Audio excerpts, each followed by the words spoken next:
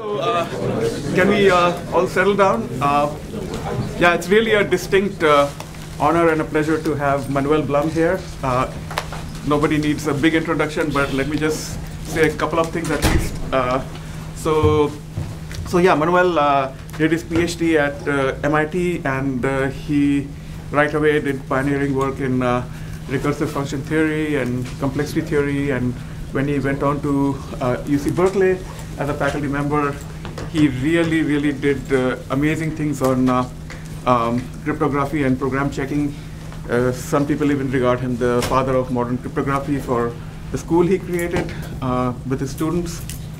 And he has all the major awards, including the Turing Award, and the fellow of all the major academies. But the most distinctive thing about him is the students he has produced, 35 of them, PhD, and the huge Blum tree of all his descendants. This is, I've never seen a tree this big. So, and the huge discoveries that were made by people in this tree. It's completely a legend. And sometimes, when there's an outlier in some fields of scientific inquiry or in the arts and music, like in music particularly, somebody is far out, they call him the musician of musicians, because when this person plays, the musicians come to listen, the top musicians come to listen. So I think Manuel is definitely the PhD advisor of PhD advisors. You are very kind, thank you.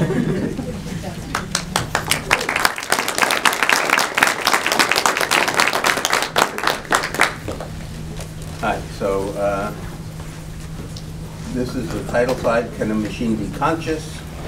Eric just said, oh, you're very brave to look at that. That's true. When I first started working with McCulloch and Pitts, I was a junior, that was 1958, in their neurophysiology lab. I said I wanted to work on consciousness. They said, no way, may not work on consciousness. But in the last few years, we've learned quite a bit, and I am trying once again. My co-author is Lenore, and she really is a co-author with me on this. Okay, so what is consciousness? So I have to explain to you what consciousness is. I will, at some point I will get into the fact that what I'm really interested in, I'm an engineer. I became a mathematician, but really my undergraduate work was in engineering. And the thing, as an engineer, I knew how to build robots that look like they are enjoying themselves or look like they feel pain. But I knew that they're simulating it. They're not actually feeling the joy or the pain. And the thing about it is I knew in principle how to build a robot so it simulates, but I had no idea at all how the body is able to get you to actually feel these emotions. And that's the question that I will try to get to in this talk. So in order to get to that, I have to tell you about consciousness. So what is consciousness? So just quickly, what I mean by it is conscious awareness, what you are consciously aware of, and it's what you are aware of while you're awake or while you're dreaming. Of course, when you sleep, if you're not dreaming, you are not conscious. But if you are dreaming, you are conscious. And all of you are conscious also of some inner speech. You talk to yourself, probably in English, but maybe some other language. You actually talk to yourself, and I've spoken to deaf people who use sign language, and yes, they talk to themselves in sign language. They are aware of that. So, and in fact, I know that my dog talks to itself because I can see it planning its day and deciding what to do. It has to talk to itself. In doggish, of course. Okay. So my goal to understand consciousness, and the long-term goal is to develop a computer architecture for exhibiting and explaining consciousness and qualia. I'm a theoretical computer scientist. I think it's really important to have a theory for this, because otherwise, without a theory, it's going to be very hard to tell, is that robot really conscious or is it simulated? Does it really feel pain or is it simulated? So we need to have some theory to tell us. Examples of consciousness, I don't want to go through all these, but here's a typical example. You go to a party, it happens to me, I go to a party and I see someone and I know I should know their name, but only half an hour later does it go, Kieran. So it takes a while. So what's happening in that half hour? You're not thinking about it. You saw the person, you wanted to know their name, you couldn't remember it, you went off and you got a drink of wine, you talked to other people, and then pop, half an hour later, it pops into your head what that name is. That's coming from your unconscious. Okay? There is thinking going on. That's the unconscious thinking. So the bottom one is interesting too. You know that to learn to play ping pong, you must consciously think about it, right? You have to really think to figure out how to do it. But you also know that when you actually are in a tournament, turn off consciousness. Do it unconsciously. It's otherwise you're going to lose. Okay. So let me just mention a brief history of consciousness. When I got into this field, I was not allowed to think about it. But in 1990, something called fMRI was developed, and we could see what's going on inside the brain. And that's made a big difference. And there are some wonderful neuroscientists, and these are the names of many, but not all of them, who've done great work in trying to understand consciousness. So here's the puzzle that I mentioned to you. I was an undergraduate in engineering. You see, I'm pretty old, before you were born. And I wondered how the brain can create the agony of pain or the ecstasy of joy. I knew how to simulate pain, but the creation of real pain was beyond me. I was really stumped on that. So it raised the question, is there a difference between simulated pain and real pain? And I will argue that the answer is yes, there is a difference. I've talked to people who say it's just an illusion. You don't really, pain is not really real, it's an illusion.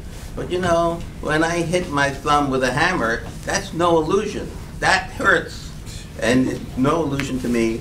And my answer is yes, that there is a real difference. Agony is not an illusion. And the goal I have is to explain the difference between simulated pain and real pain in concrete engineering terms. I'm still that engineer who wants to build the robots that really feel. I'm going to deal more with pain than with joy because I need consciousness to explain pain, I need pain to explain joy, and then we can keep on going from there. So where do I come from? The question is, can a machine be conscious? And yes, we believe it should be possible to build a machine that experiences consciousness, conscious awareness, free will, nothing really funny about it, strange about it, pain, the torment of pain, joy, like the joy of discovery, and the machine is to really experience these qualia, as they're called, not just simulate. So the view of consciousness here is that consciousness is a property of all properly organized computing systems, whether made of flesh and blood or metal and silicon. And of course I do talk to some people who say, you know, flesh and blood, it has to be flesh and blood. You will never get metal and silicon feeling love. And so if that's the case, then you're not going to enjoy this talk at all, because I am certain that you get that. So, okay, so the conscious machine, let me say that the conscious Turing machine, I call it a CTM, conscious Turing machine, defined here, is at best a gross simplification of a real brain. At best, it is related to a real brain somewhat the way a Turing machine is related to a computer. You know, they're not the same thing, but the Turing machine is intended to help you understand what a computer can do. We're not trying to get an exact model of the brain, so the neurophysiologists are not going to be necessarily happy with me, because what I produce is not a real model. What I do is I read everything that the neurophysiologists produce, And they have decided pretty much what the architecture of the brain is. They seem to be in agreement there. Not all of them, but most of them. And what I do is I want to take that architecture and produce for you something that really could be, in principle, could be built. True architecture. It's not going to be the brain, but the goal is to understand consciousness. And I want to make clear that in what I speak, I want to distinguish between the model of consciousness, the conscious Turing machine, and the real brain. And I'll make this mistake of making it unclear sometimes, but that's my mistake. It should be clear when I'm talking about the real brain and when I'm talking about the model. So the fundamental extraordinary idea for explaining consciousness actually goes back before Bernie Baars. There's a Frenchman named, I don't speak French, Hippolyte Taine. It looks like Hippolyte Taine, but here, I should have asked you this beforehand to help me with this. Anyway, Hippolyte Taine had this notion of consciousness as being what's going on in the stage. There's a stage and an audience, and what's going on the stage is what you're conscious of, and the audience is an audience of processors, many unconscious processors that are looking up at the stage and paying attention to what's there. And when you ask, what's that person's name, somebody in that audience is going to know, will find in its memory what that name is, and shoot it back up. Okay? So there is, I call it Baars' theater of consciousness, because although Hippolyte Taine did come up with this idea first, Baars actually tried to create a model. And here is Baars' model of consciousness. You see this central executive over here. If you think of finite state Turing machines, you know you have a finite state machine at the top and then this tape. Well, that central executive is the finite state machine in the Turing machine. And then there's inputs on the left and outputs on the right. And there's this working storage, which in fact is what we are conscious of. And then this whole long line of unconscious processors that do things in ways that we don't know. They do stuff.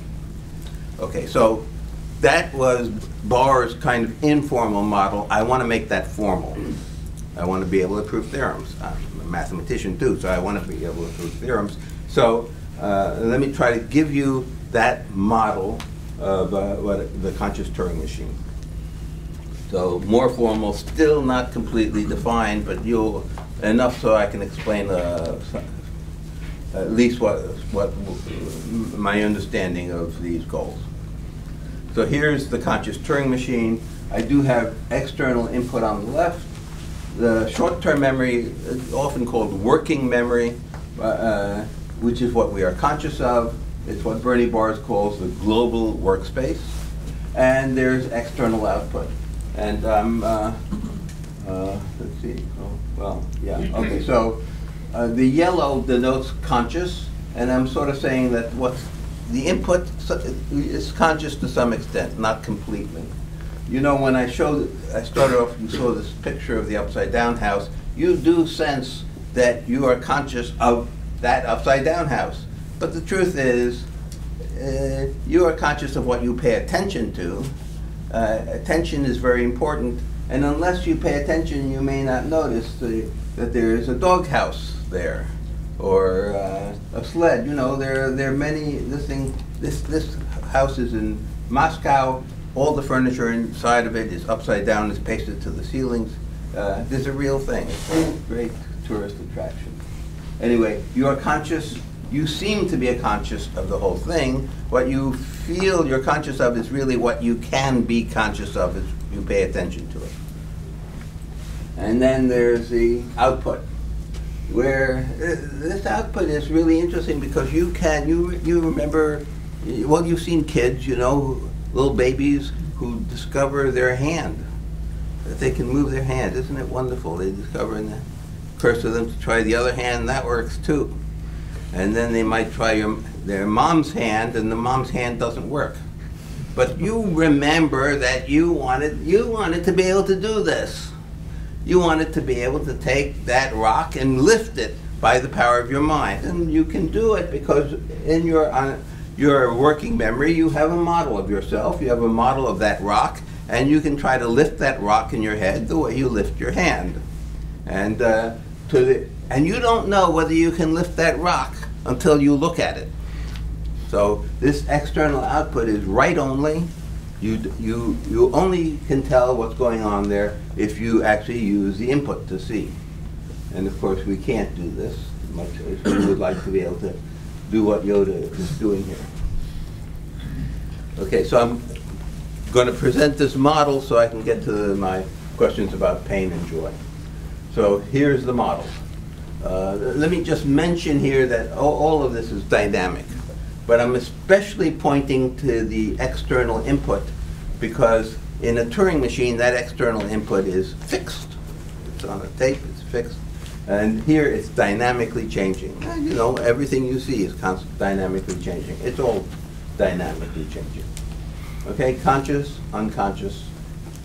Oh yeah, so you see I'm trying to suggest lots of processors, and each processor with its memory. Here's a processor for faces, a processor for speech, actually many processors for each of these things.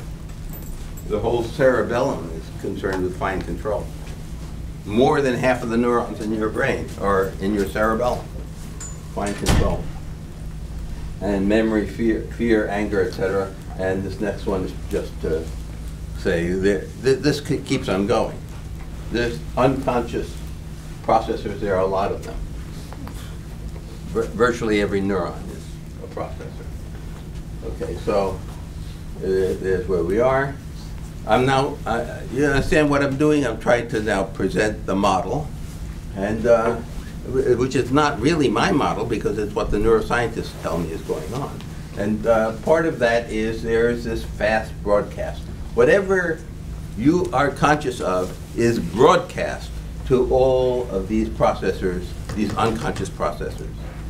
You understand what I mean by broadcast? I don't mean like radio waves. I mean, of course, that I have here a binary tree. It's probably much more an n-ary tree, but very quickly what's up there is received by all of the processors.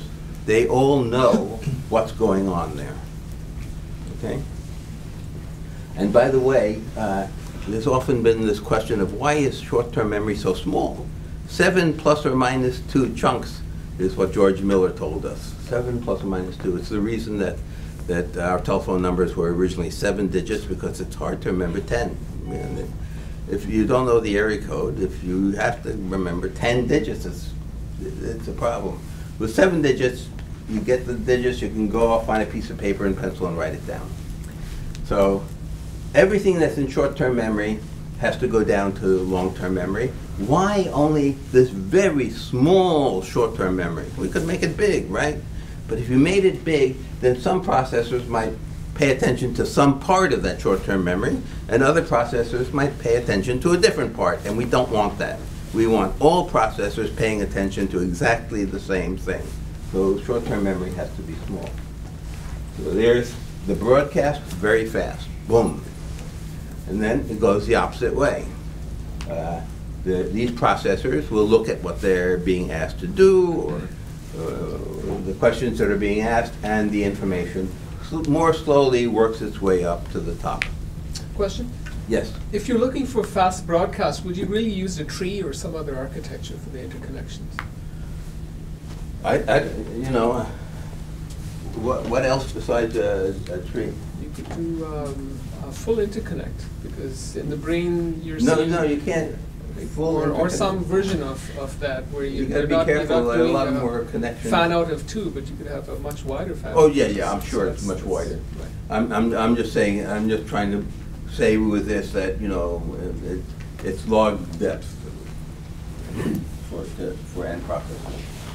I'm sure you're absolutely right there. So, okay, and I've been working lately also on how that information goes up. My current best thoughts on this is that these something like pain, that these processors have information that has to go up, but very little information can get to the top. And somehow, in the nodes along the way up, the decision has to be made. Do we go with this, or do we go with that? And so I attach integers like -5 in this case to the pain. It's just -5, but if you have lots of nociceptors, these nerves that recognize pain, and if only a few of them are firing, and at a low frequency, you have only a little pain. If a lot of them are firing, and at high frequency, you have a lot of pain. What weight you associate to pain depends on how many fibers are firing, how fast they're firing. And similar thing for joy and fear. And what I do is, on the way up, I just have these numbers, and I add them. So the bigger one, pain, is the one with higher magnitude, in this case pain. Pain has magnitude 5, joy has magnitude 3, so the pain goes up, and it goes up with the sum of the two, -5 plus 3, -2. Another Yes? question. Is this architecture meant to imply that the processors do not interact with each other? I'll get to that in a second. You're absolutely right. The next one, I hope, will start to show. Oh, you see, interaction. I'll get to that. Okay, so you understand how this, the thing of absolute magnitude goes up, pain -2, fear -5, the fear goes up, but the fear now goes up with the sum, -2 -5 is -7, so it's strengthened by this. This is the sort of thing you can test.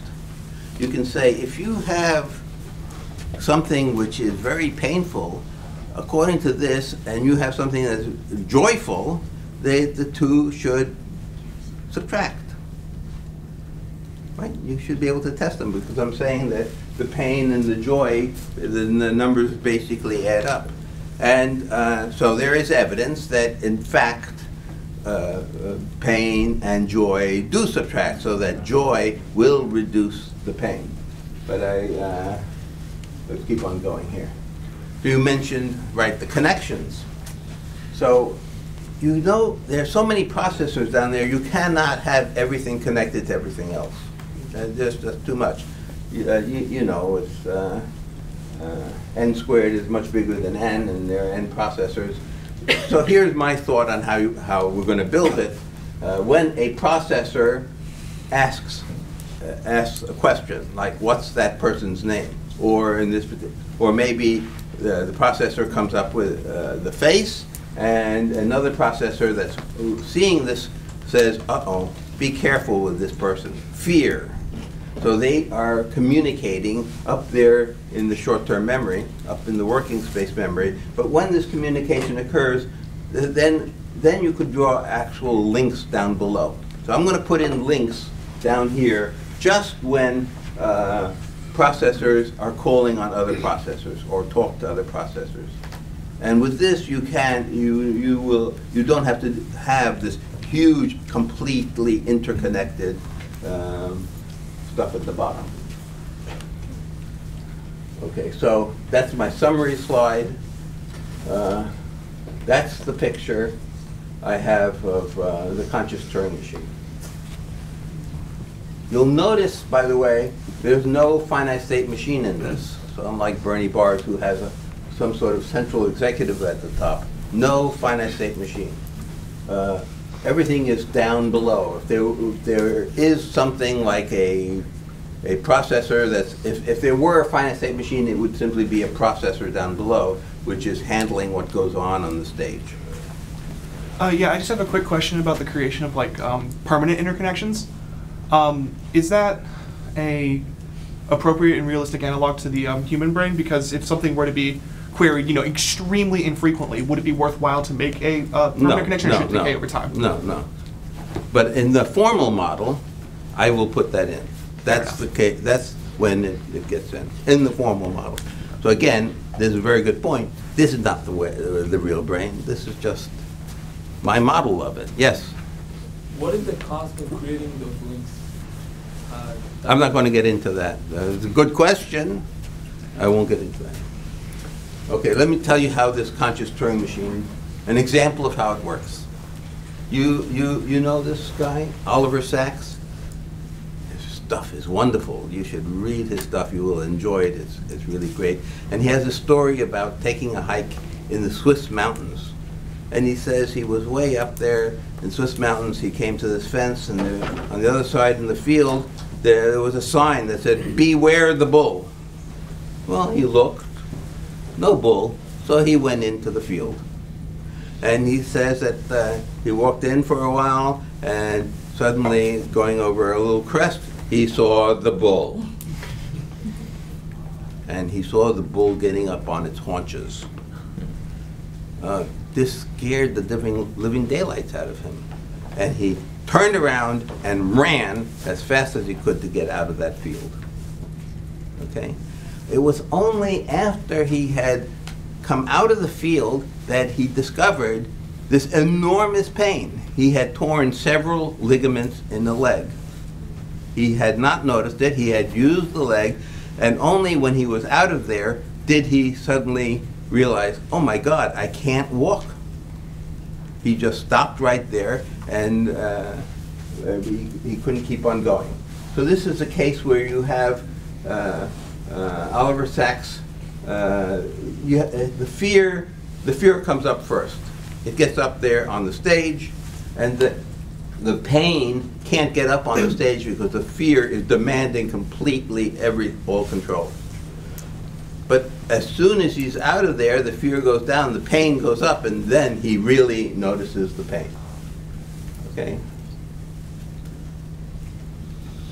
So what accounts for consciousness? So I'm going to say it's the architecture. This tiny short-term memory, which is, according to George Miller, holds just 7 plus or minus 2 chunks.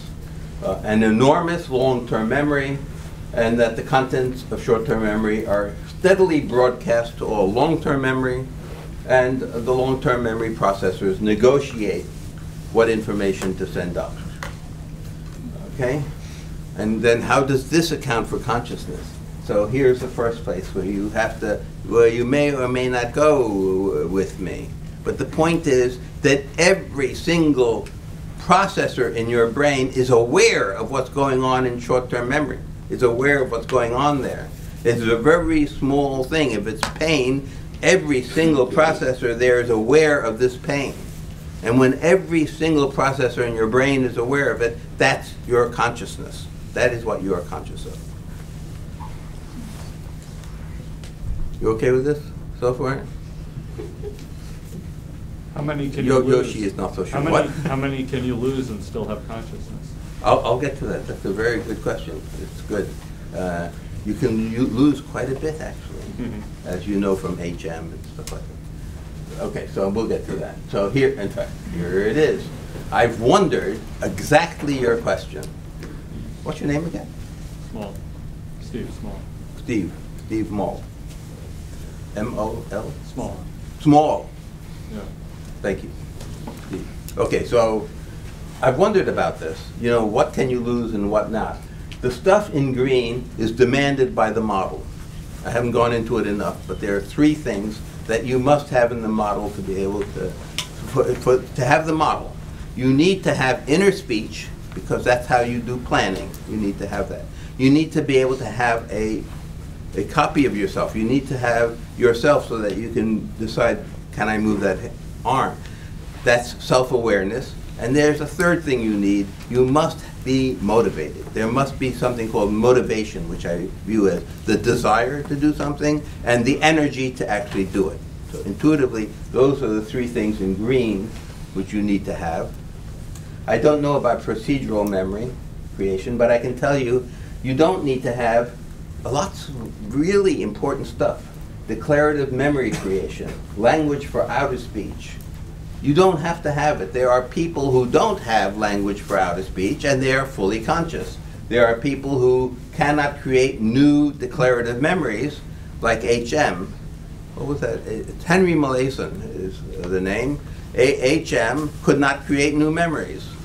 The people who studied him would come in every day. They'd have to introduce themselves anew because he simply could not remember. And yet he was conscious. So I can say you don't need to have that. You don't need to have face recognition because there are people who, because of damage to a place called the fusiform face area, can't recognize faces. They look in the mirror and they don't recognize themselves.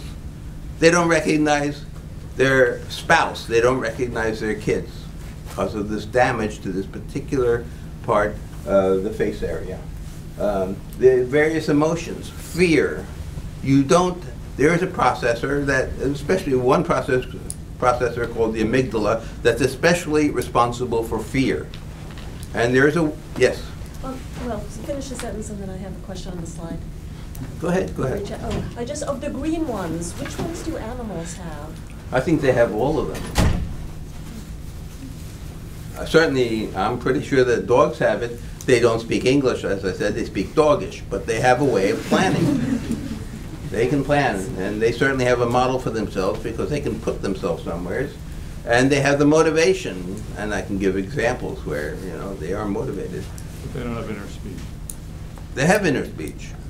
No, it's inner Dogish. It's a visual. When I say speech, I don't mean this. It's sort of like the person that's deaf and dumb who uses sign language. I don't know how the dog does it, but the dog certainly has images. The rat that's going through a maze certainly is able to plan where it will go. This is what I mean by inner speech. You don't like that. What would you call it? Maybe like a system of signs is what you're talking about? It is something. I call it inner speech, but I mean by that something very broad. It could be these images that we have. Yes? Are you differentiating between like an internal monologue where you're speaking to yourself in English yes. and where you're thinking in concepts? Well, these animals that don't speak English or, they don't actually communicate, they certainly are able to plan. They have a way of saying inside of themselves what they want to do and how to do it. So that I call inner speech. I have a very broad notion of inner speech, the ability to plan. And the self-awareness for animals? And the self-awareness because these animals, they have a model of themselves in their brain, and if you lose that, these people are in serious trouble if you can't distinguish yourself from the rest of the world. Self-awareness means being able to distinguish yourself from all the rest of the world. Kieran. If something is created with consciousness as defined here, is it possible for it to lose it later on in its existence? Well, yes, it's possible to lose it. One thing I've discovered is that these people with Alzheimer's, even in the latest stages of Alzheimer's, have those three. They have inner speech, they have self-awareness, they have motivation, even very late into Alzheimer's. So the only thing I'm not sure about is procedural memory creation, because this fellow HM who was not able to create memories still could learn. He could learn to type. He didn't know he could type, but they put a typewriter in front of him and they say, please copy this, I can't type. Well, give it a try. Hey, I can type. It's just wonderful. Yes? I just have a question about reconciling the desire portion of motivation with with emotions not being necessary. What is desire if not some amalgamation of emotion? Good question. I have no idea. Desire. Desire. There should be something that you want, like fame, food. Food is very common. People and robots will need food. People need food as we know it. The robots will need to get charged. You can understand desire for that, and the motivation, the energy to go and get it. That's what I mean by it.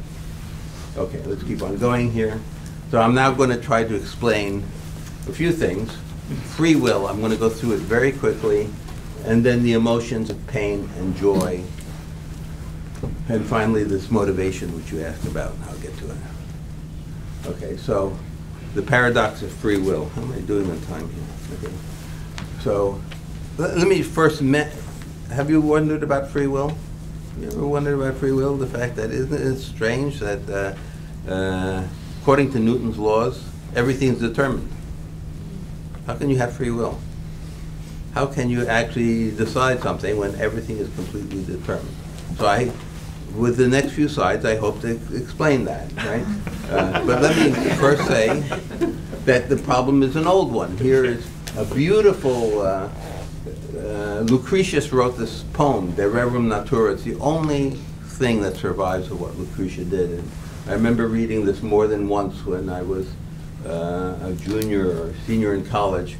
And this particular paragraph, if all movement is always interconnected, the new arising from the old in a determinate order, if the atoms never swerve so as to originate some new movement that will snap the bonds of fate, the everlasting sequence of cause and effect, what is the source of the free will possessed by the living things throughout the earth? This is wonderful. Look, this is 1,500 years before Newton. And here he's talking about if the atoms never swerve so as to originate some new movement. And this is way early. This is absolutely amazing to me.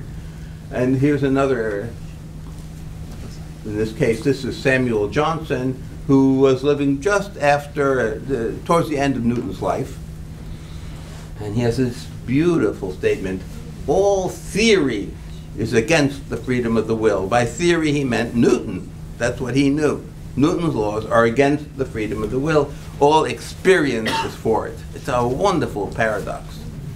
How does one explain that? So, and then I guess Laplace down here, from the position and velocity of all the atoms in the universe, the future is completely determined.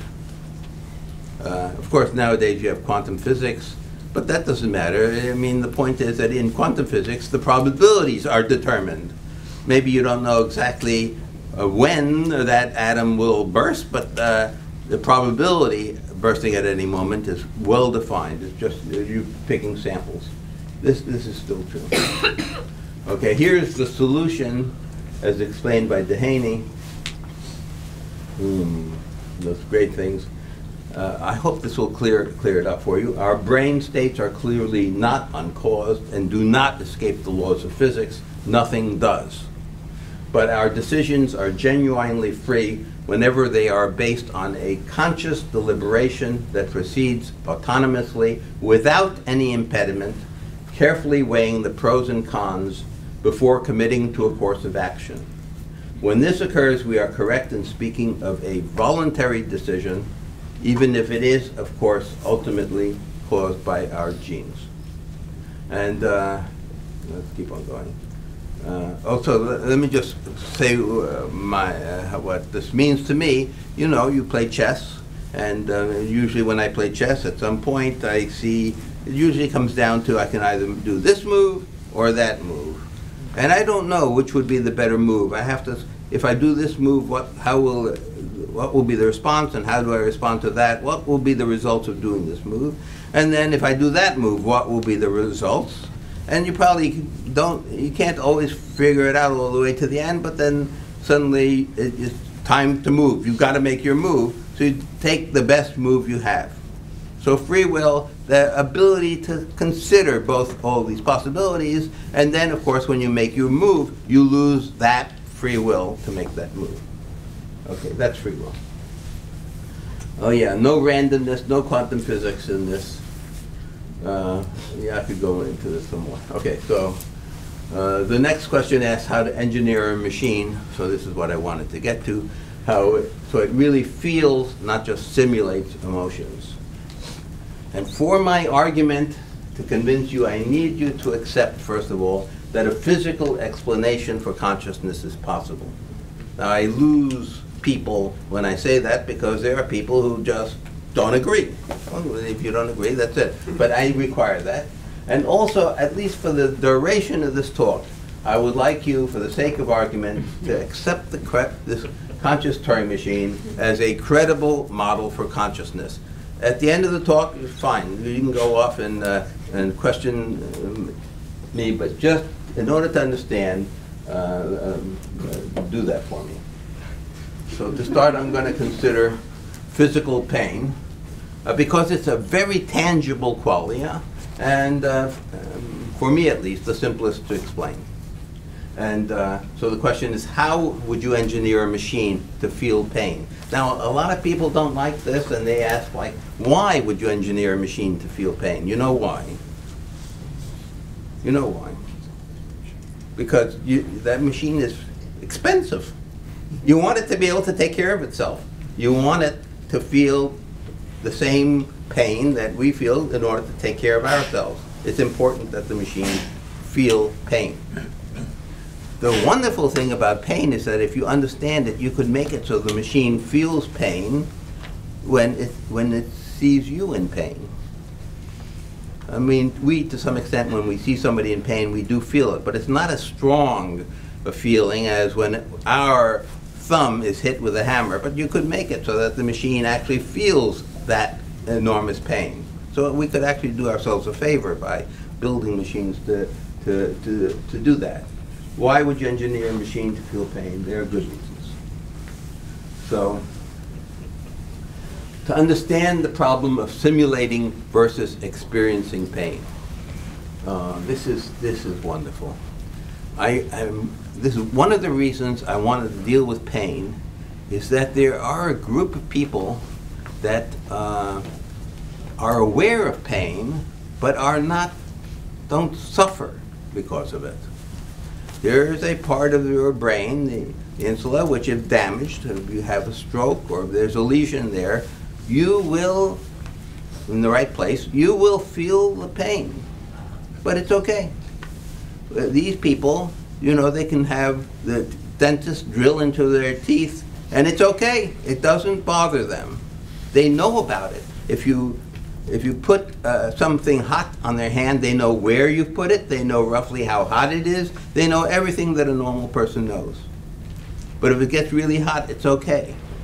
I've done the following with a pain asymbolic. I take very cold Cokes out of the freezer. They're half ice, they're half liquid, and I try to hold that can of Coke in my hand for as long as I can. 20 seconds is the maximum that I've been able to do. 20 seconds. And I'm pretty good with pain. The pain asymbolic will take that can of Coke and hold it for as long as you want. No problem. It knows it's cold, it's freezing cold, it knows it's painful, but it accepts that. And he'll get frostbite. No, not if, that's the important reason for doing this. That's why I said the can has to be partly ice but partly liquid. I don't want frostbite. But I mean, he will have the sequelae of the pain, the physical sequelae of the pain. Oh yeah, he'll even grimace. You'll see him, there are pictures of you, but it's okay. They'll hold on to that. That's not a problem. And they claim that they don't feel the actual pain. So this is important to me, you see, because I want to be able to build a robot that actually feels pain. And the point is that these people are like those robots. I can build a robot that simulates pain, and this asymbolic grimaces and looks like it's in pain, but it doesn't, the pain doesn't have the same effect. The asymbolic is not suffering. Yes? Is this model, it only deals with external inputs, or? Then it's all I'm dealing with right now, but obviously the inputs also come from inside. You can have a stomach ache. There are many. Oh. Okay, so let's keep on going. So I'm going to start with extreme pain. Why extreme pain? Because it's clearly the biggest thing. So how does the body engineer the feeling of extreme pain? So let me tell you that I have tried to understand this again and again and again, many different ways, which actually are not good. And finally I came on a way to explain it to myself. And that may be completely the answer, I think. Make the machine unable to do anything except concentrate on the pain. That's it. You can't do anything else. All attention on the pain, this is extreme pain, take away free choice. Under severe pain, you can't do much else. Any processor that tries getting on the stage gets immediately pushed out by the pain. The pain is up there, it's got the highest weight, it refuses to let anything else into consciousness. When you are in extreme pain, you cannot think about anything else. You cannot play chess. You cannot do anything else. Here's some things that don't work to explain the pain, as attested to by asymbolics. You can talk about reactions. Like you could say, well, you know, when you touch something hot, your hand should pull away. Well, actually, the asymbolics, their hand does pull away. In fact, it doesn't even get up to the brain. The signal goes from the hand up to the spinal cord and back down to the hand. The hand pulls away. And if you look at the person, okay, so that reaction, you don't need that. The asymbolic is still perfectly conscious. The asymbolic generates sweat and their heart rate increases. The conductance, the skin conductance changes the way it does for any person who actually, you know, like you, who really feel pain. If it's really, at some point, their muscles may start to vibrate, and if it's really bad pain, you could have nausea, vomiting, all sorts of terrible things can happen. But none of that works because there are people who, these asymbolics, who have these properties, but they are not tortured by pain. I'm claiming that the torture is coming because nothing, you cannot think about anything when you're under severe pain. And the great thing about this, okay, great thing about this is you can actually test it. You can take an asymbolic, and under pain, you can see if they can do something else. And they can play a perfectly wonderful game of chess, I can tell you. And they can beat me, even though they're under this extreme pain.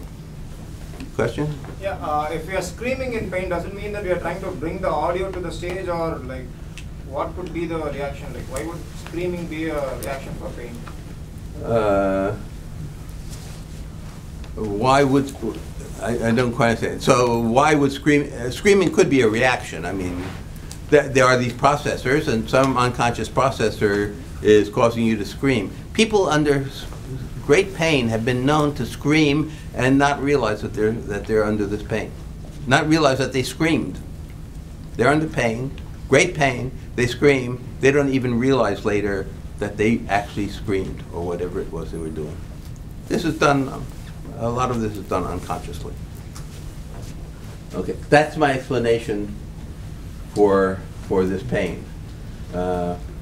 Think, is loss of control enough? Think of the lost control. Maybe this is what you were reading when suffered when someone screams relentlessly into your ear. Except in this case, pain, you yourself, your unconscious, is screaming into your ear. Any questions here? Anyone want to argue about this?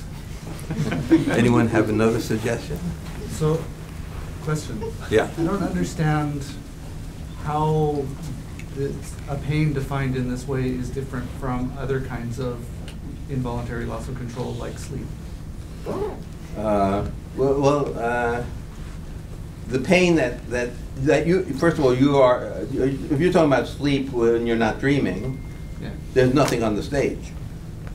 But you have no free choice at that point either. So if, No if you're defining pain as yes, taking away your free choice. Good point. So in this case, what's happening is there are all these unconscious processors that want to get up on the stage, and they cannot.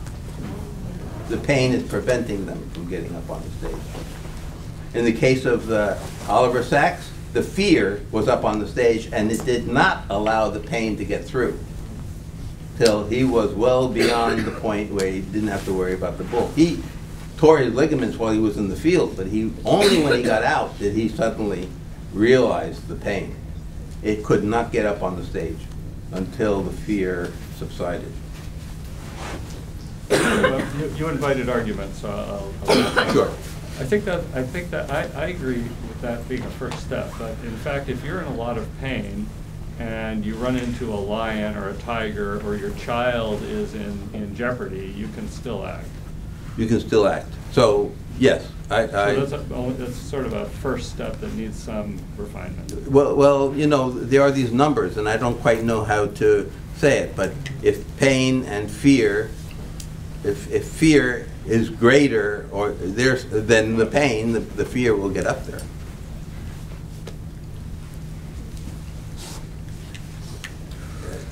Nevertheless, I agree. Yeah.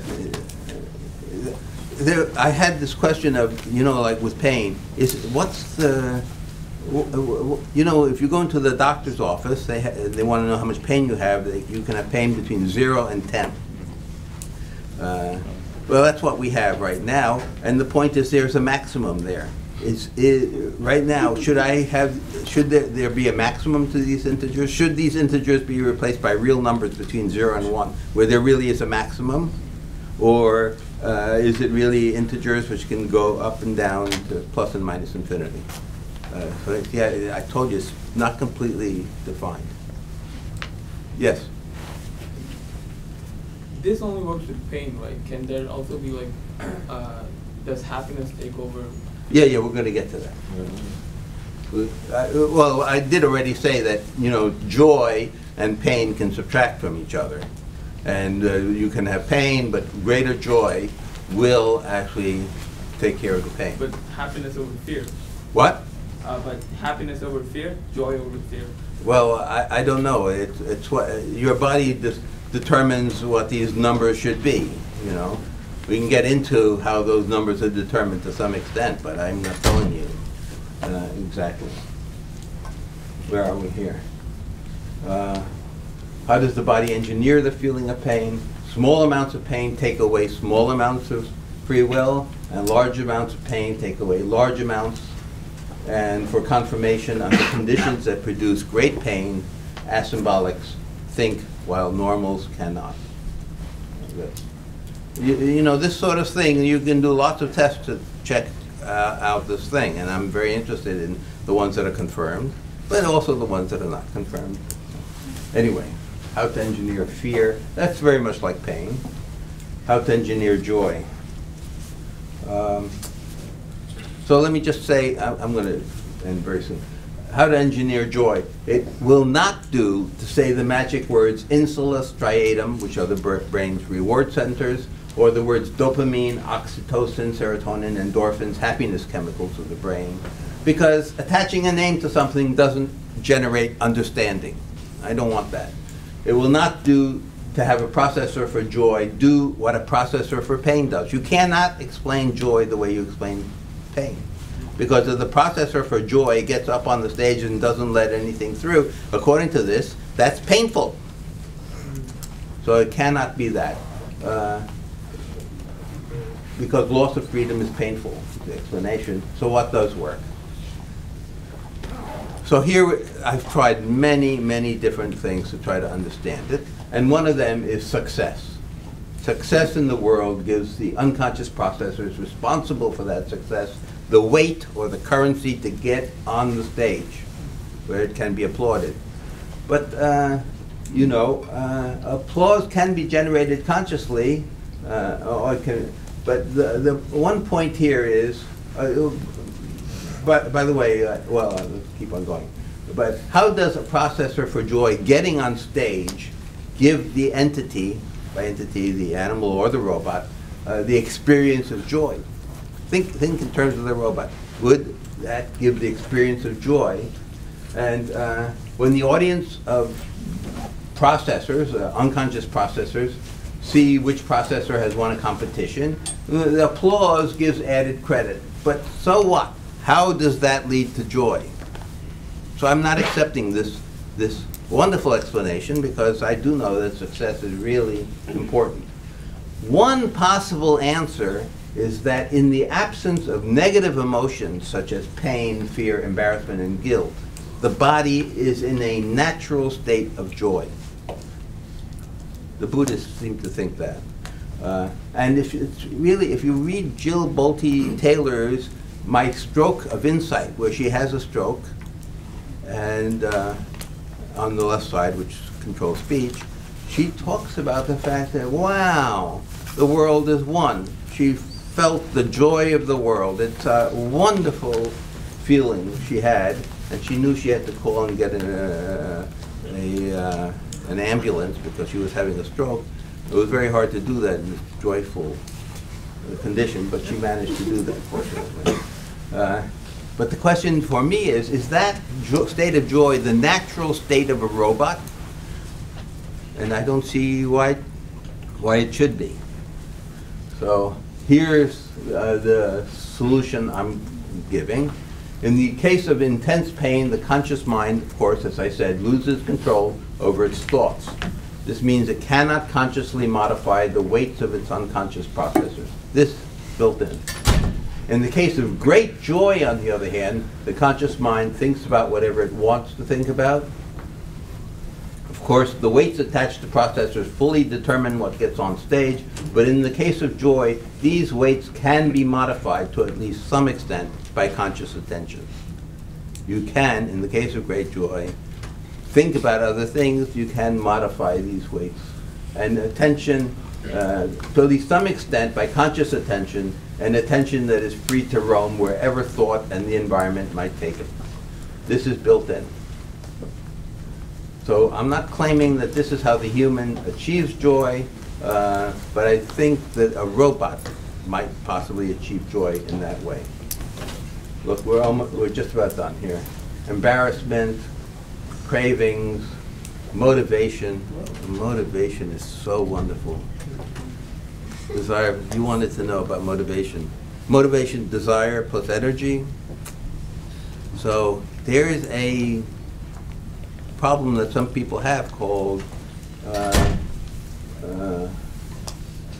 left hemispatial neglect, where these people are not motivated to look at the left side of their world. They're simply not motivated and are unconscious of the left side of their world. This is a picture on the right drawn by a left hemispatial neglect patient. You see what's on the right is drawn, what's on the left is not.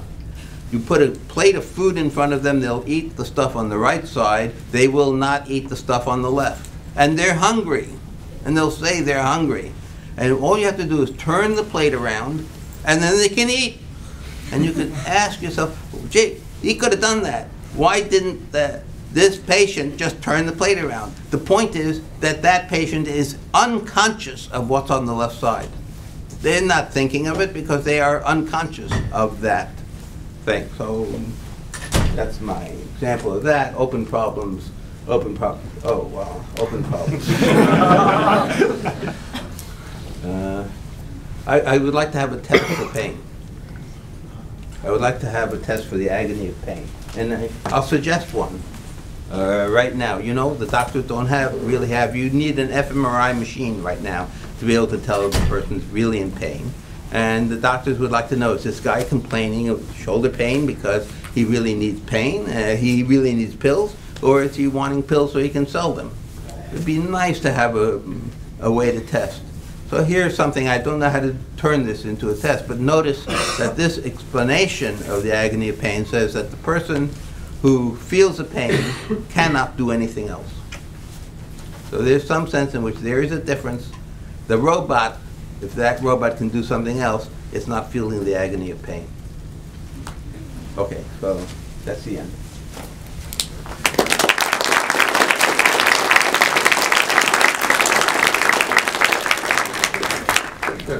Maybe a couple of questions. They need to be able to get out. Yeah, also people have been asking, so but if there are any questions left, otherwise we should thank Manuel for coming by. Oh, no, let's get two. Oh, let's get three questions. Yeah, let's get a couple of questions. So I actually liked your last issue. How do you tell whether you have pain? But if it's not much, then it doesn't take over the whole process. I mean, right. So how do you still tell? Well, you can still do things. You can still do things, but you can't do as much. The asymbolic beats me at chess. He plays as well at chess when there's pain as when not. I'm claiming that the more pain you have, the less you. So how do you know what my normal level is? Yeah, I don't know. Right. Incomplete theory. I said. So I have a question about the loss of control with pain. How can you then Tyler. Yes. How can you then explain sort of like the story with the bull? How do you explain not getting frozen because of pain? How do you explain people having different strategies and reactions for the alleviation of pain when the pain is, it's consuming the entirety of their conscious thought in both cases, but one person decides to, I don't know, Sure. There are do different responses. things. Yeah, I think it's more for fear. So the response to fear is often either fight or flight or freeze. Those are the three responses, and which one depends on that person and on a particular situation. Right, but like in the case of extreme pain, let's say you fall down and break your arm. There are different coping strategies for how one would alleviate this arm pain. You could get up and try and try and find a phone, call the hospital. You could try and make a splint. Good point. According to this, if it's really extreme pain, you can't do anything. Okay, so you just like sit there mindlessly screaming because that's all you can comprehend. Can't do anything. Okay. Right. If you've ever torn a ligament, you may recognize this. It's not the worst. If you've ever had a kid. Yeah, we have some more questions. You made a distinction between really feeling pain versus simulating pain. And you propose that not being able to do anything is pain. It's extreme pain. It's extreme pain. Why isn't it simulating pain?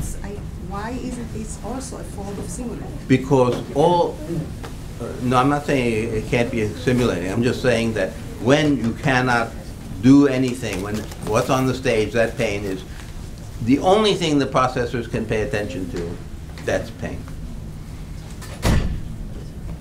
Yeah, you're saying, I think the opposite, you're asking, well... What's the difference between simulating pain and feeling pain? I'm not sure. Well, for example, if the robot can do other things under this pain, then I would say it's not really feeling the same agony. I think we have a question. So you said with your explanation for joy that that's not the way that, you're not trying to say that that's the way the brain does it. And is that just for public consumption? In private, you would entertain some ideas on the relation between your model and how the brain does it? I'd love it. Yeah. This is where I am right now. Do I have the last answer? No. Because there may be very important things you could tell neuroscientists, and you probably know that, but you seem hesitant to make that leap. I do know that if I could get a good test for pain, the doctors would be very happy. Oh, yeah. There's a question there for a while. Yeah. Wouldn't this robot consume too much power for it to be feasible? Wouldn't this robot consume too much power in terms of energy?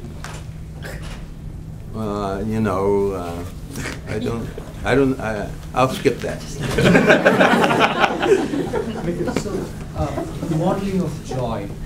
So you can model joy as a natural state, as you mentioned, and then use the unconscious processors as masks or something that will let the underlying joy let through. Then the extreme joy can be explained as these masks not being there at all or suppressed, so that the entire joy comes through, or any part of the emotions can be amplified by increasing the output of any of these unconscious processes. Yeah. Okay. The problem I'm having is I don't know how. I wanted to apply to a robot, and I don't know. Maybe that can be applied. I have to think about it. We're going to stop here. I'll be here. Yeah. Thank you so much.